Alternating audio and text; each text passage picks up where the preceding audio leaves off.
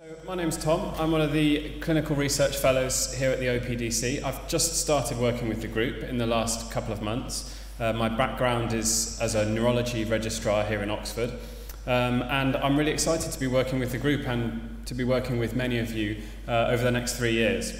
So I'm going to be talking about sleep, and I think we all know that the answer to this question is yes. And what I'm going to do is tell you why I think sleep is important, and to talk about one of the big problems that we have with dealing with sleep, not just in Parkinson's but in general, and some of the ways that we're going to try and use new technology to overcome those problems.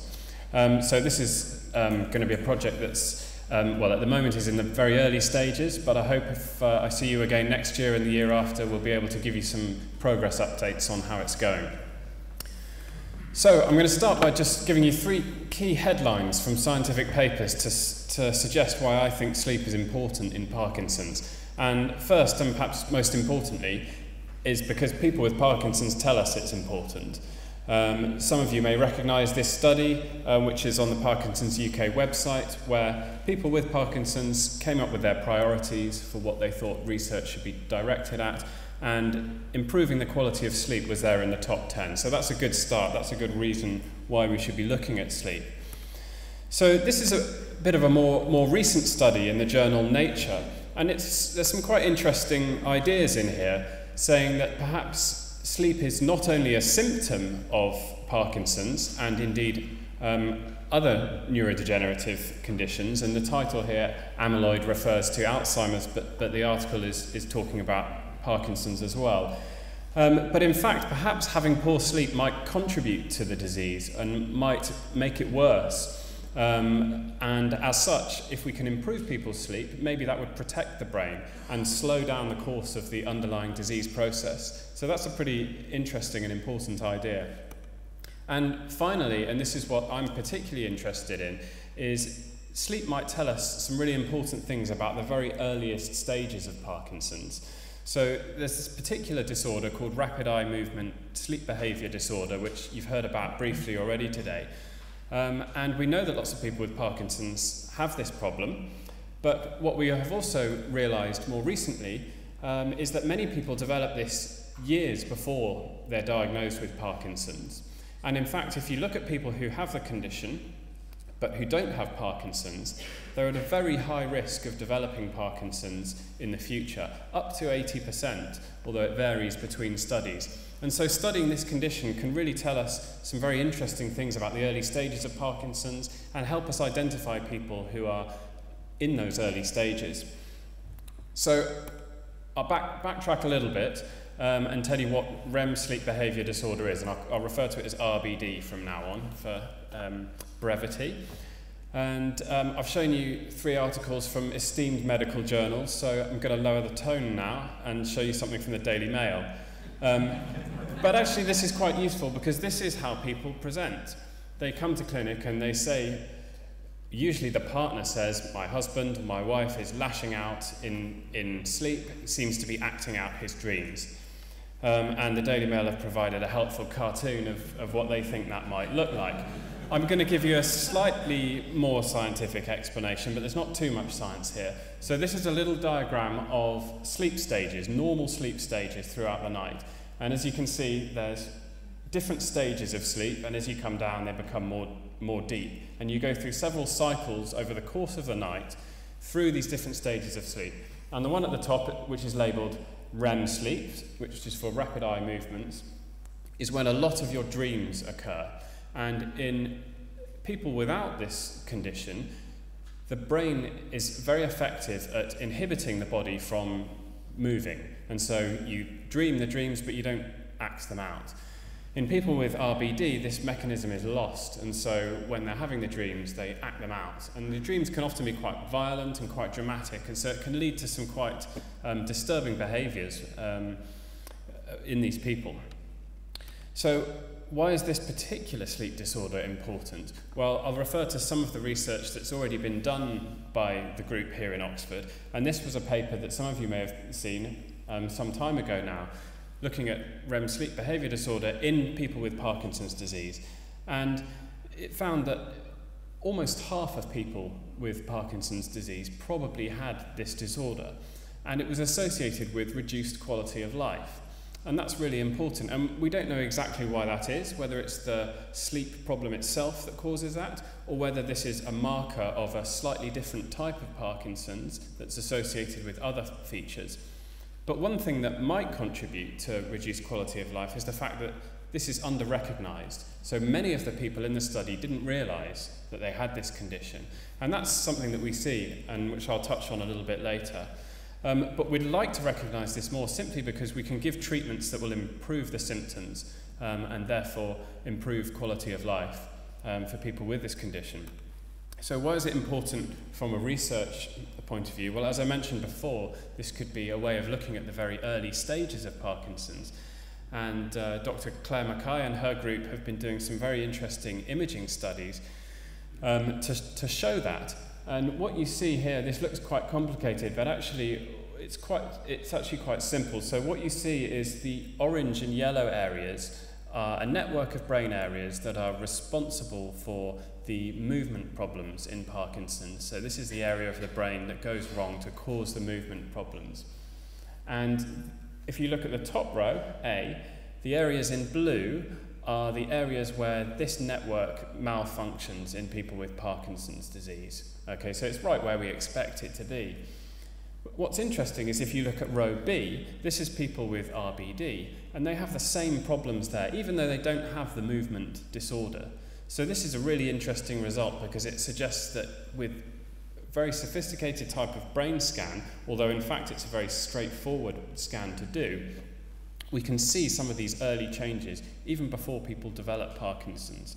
And the key to that is that when we have medications that can slow the progression of disease, these would be ideal people to try those medications in because we could potentially even prevent them from developing symptoms. So what do I want to find out? Well, I'm interested in looking at which people with RBD will develop Parkinson's and when. And that's something I'm working on at the moment. But what I'm going to talk about for the rest of this presentation is this next question, which seems quite straightforward on the surface of it, but in fact it's not. We don't really know how many people have RBD, how many people are there out there who have this condition without knowing it. I think there's two important reasons for that. One is that most people don't know about it. Most doctors haven't heard of this condition, so it's unsurprising that most people in the general population haven't. And the second problem is that it's very difficult to diagnose accurately, and that's what I'm going to talk about next. So how do we detect it? Well, we do what's called a sleep study. Fancy name is polysomnography. And what this involves is bringing people into hospital, into a special room where they're wired up to all number of leads, measuring their brain activity, measuring their muscle activity, measuring their eye activity, and various other things. They have cameras on them all the time. And they stay in that room for 2 days and 2 nights, and we collect all of this data. And the advantages of this method are it's very accurate. I mean, you'd hope so with this many leads attached to you. But there are some disadvantages too. I mean, some of them are obvious. This is time-consuming, it's invasive, it's expensive, and for those reasons we can't roll it out to hundreds of people. In fact, we can only do maximum of 2 of these per week in Oxford. But actually, even if there weren't those time and money problems, it's also not an ideal study because you're bringing people into an unnatural environment, and people don't have exactly the same sleep from night to night, so you don't know that you're necessarily getting a typical representation of what sleep is like. And I don't know about you, but I don't think I would have a particularly normal night's sleep if I was wired up to this many cables. The other problem with it is that it's a one-off measure, so we do it once. If we see the problem, great. If we don't, we don't. We can't then see how the condition changes over time because this is just a single diagnostic problem, intervention. So what do we use instead at the moment? Well, many of you will recognise this questionnaire, the RBD screening questionnaire, which is included in our questionnaires that are sent to participants in the discovery. And this has got some obvious advantages. It's very easy to administer, it doesn't take very long, it's quite cheap. But once you start to look at the questions, you realise some of the problems with this. So just take question number 1. I sometimes have very vivid dreams. So yes, that is a feature of RBD, but lots of people have vivid dreams for all sorts of different reasons. So that's not really specific enough. I mean, look at question number 4. I know that my arms or legs move when I sleep. Well, most people would probably say they don't really know what happens to them when they're asleep because they're asleep. And so it's not surprising that many people come to clinic with some of these boxes unfilled. So this is not accurate, and in fact one recent study showed that in a series of people with Parkinson's disease, people who were positive on this questionnaire went on to have the full sleep study, and only about 1 in 3 of them actually did have RBD. So this isn't accurate enough. So on the one hand we've got a very accurate, very impractical test, and on the other hand we've got a very practical, not very accurate test, and we want to find something in between. So how are we going to do that? Well, technology can help us, we think, and some of you will recognise this from the smartphone application that we're already using in our discovery clinics, which was developed by Max Little, who I think spoke at this event last year. And what this does is harness the technology that's already built into these mobile phones, in particular the movement sensors, and it uses them to detect the very subtle changes that we see in people with Parkinson's disease. And also it can detect subtle changes in people with REM sleep behaviour disorder as well. So this is a promising tool. The trouble with a smartphone is that it's not that much use when you're asleep. So what can we do? Well, fortunately Google and Apple have helped us out by developing these fancy new toys over the last few years. And although this may look like a toy watch that you might find in a Christmas cracker, it's actually a very high-tech bit of kit. And this has got all sorts of different sensors built into it. So it's got all of the same movement sensors that you've got in a smartphone. It can also monitor your heart rate. It's got microphones, which is important in RBD because as a feature of this condition, people often cry out in their sleep. So that's something we can record with these devices. And it's got various other sensors. And compared to the setup that you need to do a full sleep study, these are really cheap.